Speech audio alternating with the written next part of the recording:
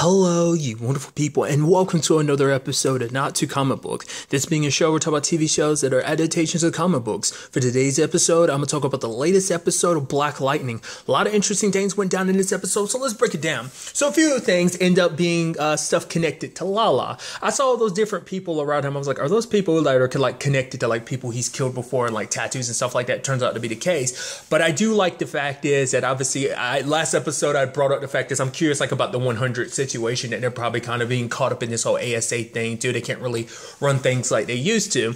But it seems like Lala's come back to kind of shift that balance because obviously you had the 100 kind of buying food. It's like, whoa. You're up here scraping for crumbs and scraps. The fact of the matter is kind of seeing that the 100 are kind of Freeland royalty. And the fact of the matter is this isn't how we do things because there's someone else. Sinzel Johnson, this dude's kind of running things, and Lala's kind of come back to take position. Dude shoots Lala a lot, but obviously Lala gets up.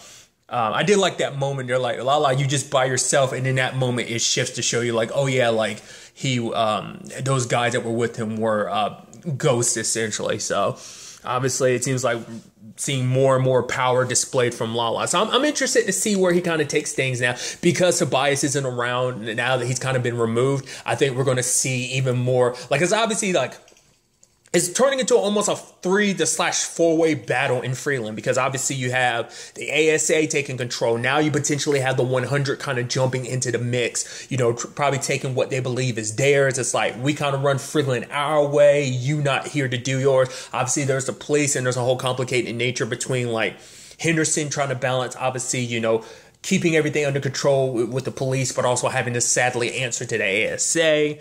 There's a lot of forces going on in here. And the reason why I say four, because, there's the resistance as well. And if you want to make the argument about the Markovians, so there's so many angles to this Freeland situation. So I'm really interested to see what Lala ultimately ends up doing. Because obviously he's trying to get access to that computer Tobias's. But will he actually get access to it? I don't know. What's actually up there? We don't 100%, Well, we have an idea, obviously, but what Lala's going to use, what Lala's in particular going to do with the laptop is the information that's up there regardless, so there's that side of things. Then there's the whole Anissa thing. She's on the other side of the barrier and everything, and there's actually a little bad blood between her and the Purdy's, which is interesting because it's you can almost say, you can borderline saying that Anissa's kind of got a little bit of full of herself because obviously that was even a conversation that Lynn and Jeff had about the fact is that it's oh, a girl, she's all grown up. And it's kind of Jeff is yeah, she sure thinks she is, or at least she kind of makes it seem yeah, she knows that she is. And that's always something that's interesting because I feel Anissa has a tendency, and this is something we've seen kind of pop up where she kind of gets a little over, but obviously her heart's in the right place, but I feel sometimes her head goes beyond where her, she kind of gets a little big-headed. I think, she can be, because obviously, like I said, there's beef between her and the Purdy's because they're you're going about this the weird way, because the fact of the matter is, yeah, you want to help people, I get that, but we, the Purdy's, got to look after our people too, which I'm sure for, Anissa is yeah, but these are people that are desperately in need, we need to get them out of Freeland before there's whole much, with everything that's going down, that's Freeland's going to implode with all of this, and we need to get as many people out, help them, no matter what the course is. And even Anissa throwing out, the fact of the matter is, I helped you, baby. And the girl tried to, throw it in. It's yeah, but because my mom got killed, it's you came to me for help and everything, which is what I'm talking about. The fact is, she's letting kind of her own emotions kind of get the better of her in that regard, in the case of Anissa. So I just thought that was kind of interesting, even to the point kind of being if I want to, I could break this entire place down by myself. I'm these are people that are helping you. I get you're having a disagreement, but do you really have to kind of come off threatening? Even the dad was oh, you she's oh, am I threatening you? And then chokes him with her superhuman strength. I'm come on. Don't you believe that you're crossing a line here? You're pushing the boundaries and I think it's very befitting that she is this vigilante Blackbird right now instead of Thunder, because I think this definitely wouldn't look good. Definitely doesn't look good on her end. Like, obviously, they're trying to come to some arrangement, because at the same time, and this is like, yo, I paid you the money, no backsies on this situation. The fact of the matter is, like, you're getting paid well to help these people, so that's going to help you in the end. And the fact of the matter is, you even have some of these people help you garden and stuff like that to kind of help you grow food and stuff like that. So it's like, there's a win-win to this. But, you know, at the same time, it's also like, you should be helping people regardless, you know, the fact that, because I'm sure it's also that thing of like, yeah, you purdies and stuff like that, but also these are black people too that are in need, and you're not making a point to help them either. You know, I think that could be an argument that could be made. At least I would think that's something Anissa would kind of argue in that, right? But regardless, they kind of made it clear that like they will never trust her again. So that's going to complicate future relationships. That's going to turn into an issue all on its own. Who knows if when the time comes, they might sell Anissa out because of this particular situation, or like she causes too much trouble to save their own hides to keep the Purdy okay. Like it's, hey, like Blackbird, she was here, she's doing all this shady stuff, take care of it type of thing. I don't know. Even comparing her to the Sanjay, which is kind of like super interesting considering, well, how messed up that whole situation was, the whole Looker situation, and then like comparing Anissa to them, you know, that's apples and oranges, but it's a whole thing. I just think I'm very interested to see where that goes. Obviously, Anissa's taking down, because the Markovians are getting ready for an assault. Obviously, we see them kind of like powered up, like their army is ready. She takes out a few scouts ahead of time because trying to keep them away from the Purdy territory, which you can make the argument is like, oh, you doing that just to help the Purdy, or are you doing that because it benefits your situation and trying to get people out, or is it a combination of the two? I like to think it's a combination of the two, just because it's like you don't want them to, the Purdys to kind of end up getting caught up in this, you know, war that's basically coming to Freeland. So there's that side of things.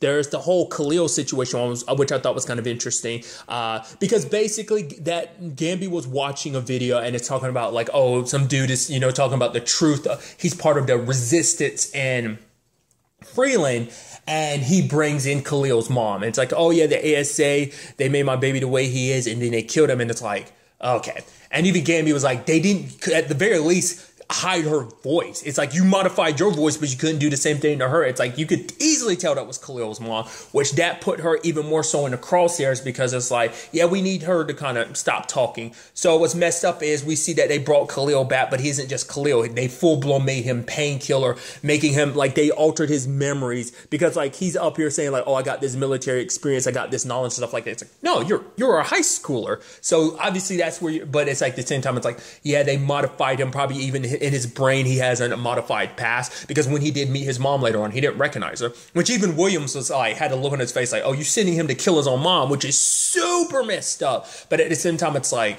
it almost seemed like even he was like, is this the right move? But he was saying that from the perspective of like, oh, he has a new chip in his head. They, you know, they, I guess, gave him a new device to kind of fix his spine, kind of similar to what he had before. They probably kind of remade it or whatever, but it's like, is it really a good idea to send him out? Because this will be his first mission like this. And it's like, we don't want, because they wanted, he was suggesting like pick some other mission because maybe the brain chip won't 100% like be in control when he has to kill his own mom, because his mom, that connection there might be enough to pull him back. So that's why he was like, no. But obviously for Odell is like, this is the perfect test for that, because if he can do this, this means that it works, and, you know, so on and so forth. Which is also interesting because we do see that his powers have been modified too, because whereas before he needed to like shoot like that paralytic agent at you, like his poison, now he can straight up just touch you because he was strangling his mom and the poison went from his hand. So like he's almost like more venomous snake now, I like to think. Regardless, like I said, I'm going on a bit of a tangent, but I think that's kind of where they're kind of angling it. Not less it's like all that's embedded in his skin now, so his skin's kind of in. Regardless, that was just kind of a sad way to see things go, because he doesn't even recognize his own mom. He kills her and balances like it's nothing. Obviously, this is probably going to tie into Jennifer's story, because Jennifer might be the key to bringing him back. I mean, that begs the question of like, because obviously they're not going to kill Jennifer. I mean, you know, unless the family proves to be disobedient, but it's like they're necessary for what the ASA is doing. So it's like, I doubt that'd be a thing, but she might be the key to kind of bringing him back to his humanity. But there might be a point where it's like, even she can't bring him back, you know? So I think that's kind of interesting, which also Jennifer's kind of stuck alone right now. Odell visits her and be like, oh, the fact of the matter is we're on the same side and stuff like that, which I think is so funny considering obviously that happens later on in the episode. I'm talking about things out of order, but the fact of the matter is later on you send, you know, her boyfriend to kill his own mother. So it's kind of like, oh, we're on the same side. It's like, no, you're more so on your side. Like, yeah, it's that thing of like, Odell tries to balance it to be like, oh, I'm a good guy. We're on the same side. We're fighting the same fight. This is a good fight to be on. But it's like, you're willing to sacrifice people to kind of cover up certain things. Once again, it's like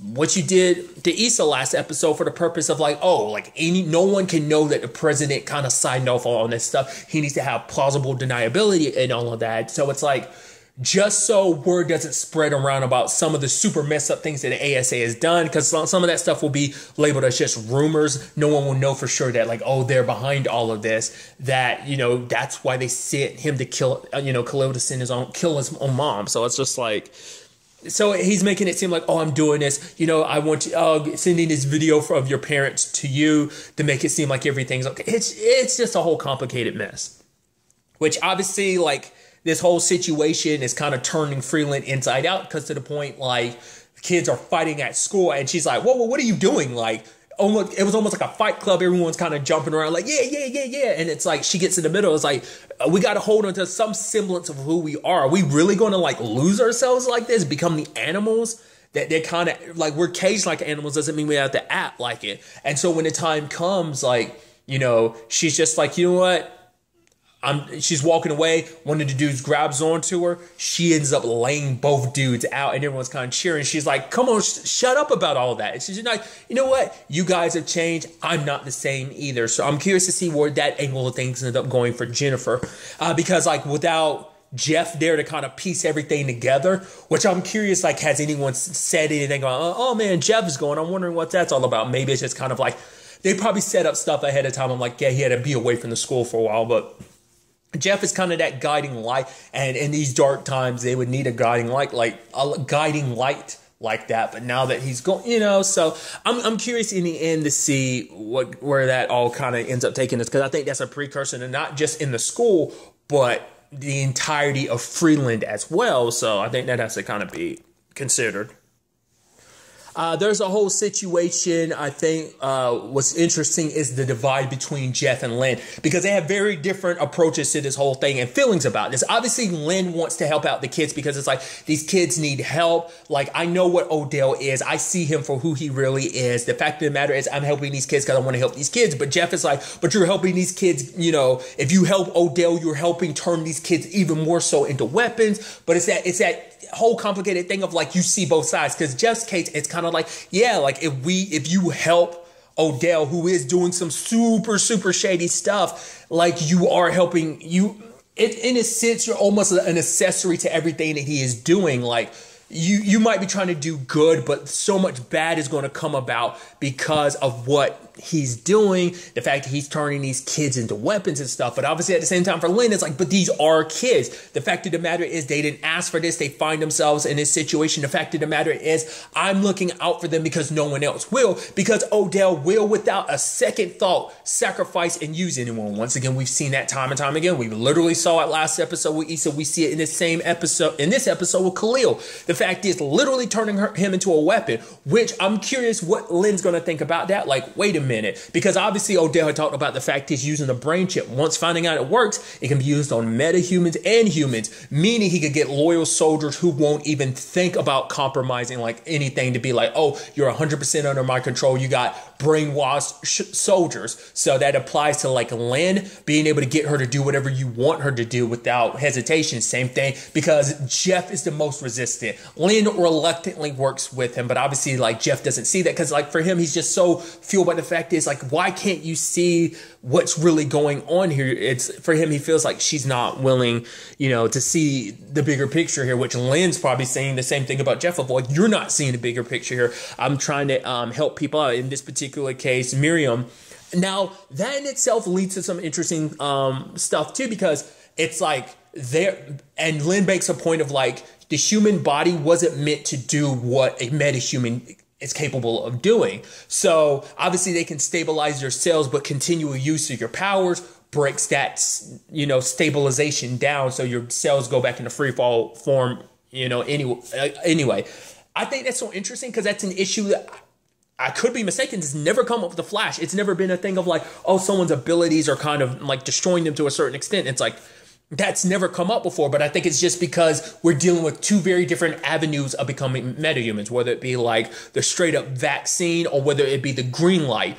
Whereas in the Flash, it's the particle accelerator. Obviously, later on has introduced other means of a certain, obviously season 4 of like, there was the aspect of like new metahumans being created, but it was a similar vein as the particle accelerator. Because I think the big difference is dark matter. I don't know. I mean, I think it's been brought up about the vaccine, but I don't remember what was exactly in the vaccine that led to metahumans. I mean, they probably did discuss it, and I just don't remember. And the same thing for green light. But the fact of the matter is, there's elements probably in the particle accelerator and obviously later events, like obviously, like as I'm referencing, like the dark matter that came from Barry coming out of the Speed Force created metahumans in season 4 of The Flash.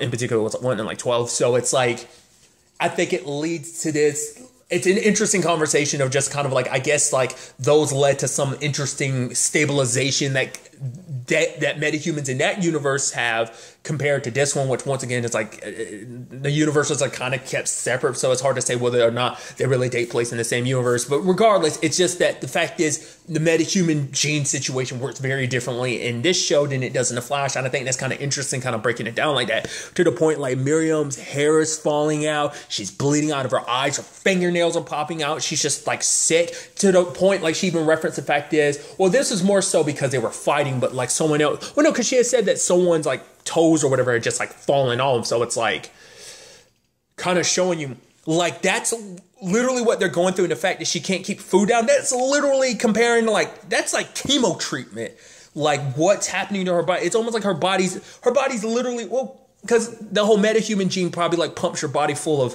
radiation. Once again, it's just, look at Jeff's situation being very, very different, which that also led to an argument because Jeff is like, I understand where she's coming from because I'm a metahuman, but Lynn's like, I'm a doctor. So don't tell me like what questions I should ask the patient, because Jeff ended up pushing her to kind of learn information, which I don't think he pushed her. Like he said, it's not like he was drilling her. It's like he casually asked these questions, which it's something you need to know, that the fact of the matter is Odell is having these metahumans fight. And that is something that should be taken note of like, oh, like, because he's having them train against each other, because eventually they will most likely go up against other metahumans, the Markovians will have. So it's like preparing them ahead of time of like, oh, not just facing people, but also metahumans. So that in itself, so obviously, Lynn is asking Jeff to just trust her, which I'm like, I think Lynn has some plan, like at least trust that like I am doing what is right here. It's not,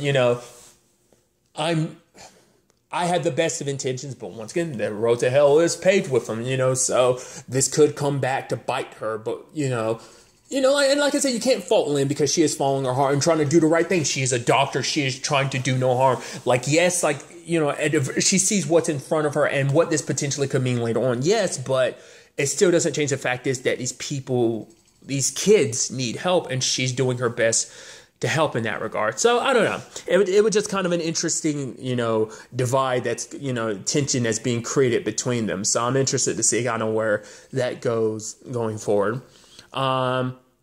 It's just a little bit in the episode, but I think it's kind of interesting too that one of like Henderson's cops, she's a sergeant, Sergeant King ended up getting taken because they are gathering metahumans, because it's like, if she's a metahuman, we got to lock her up. But it's also about, adding more to their army, because they're going to put people through the camp and stuff like that. But eventually it's like, we're going to circle you around. Obviously, they're boosting people's powers. Like, obviously, we know that they're doing that to Jeff, which Odell and them, like Jeff and Lynn have kind of kept that quiet about like what's happening. That the fact is that Jeff is getting stronger, but obviously Odell and the ASA are starting to notice like, there's certain like neurological, like there are things neurally that are going on with Jeff's brain that are kind of piecing together like, oh, his powers are grown, that he's starting to use them more and more. So it's like, they're probably going to start taking notice. So he has to be a lot more careful about that. So either way, a lot of interesting things went on in this episode. So I'm very interested to see, ultimately where all this ends up taking us going forward. But really, that's all I want to talk about. Till the next time we meet, be happy, be safe, live life to the fullest, and enjoy it. Good day and goodbye.